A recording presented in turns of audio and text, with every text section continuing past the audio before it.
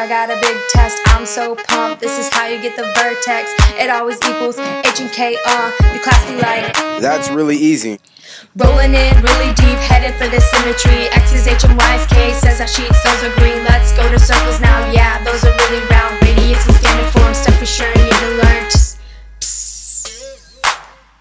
But hey, teach me how to do this, and I'm watching you gonna learn how to do it right now. Handing it to Swedish fish, she knows how to do this ish. Listen close and taking notes and better pray you're feeling it, oh.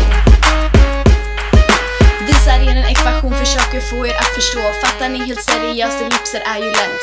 I don't get it, that is really, really freaky. Alien language, she sounds really geeky. Ellipse and hyperbola, almost twinsies but they're not. A and B, different places, hyperbola stays the same. Changes in ellipses, asymptotes, ellipses, no changes in hyperbolas. I can take the test, that is cool, let's go. I'm gonna sketch some graphs, I'm really glad I paid attention in that class. This is how you do it, there's really nothing to it. This is freaking awesome. I'm gonna sketch some graphs, I'm really glad I paid attention in that class. This is how you do it, there's really nothing to it. This is freaking awesome.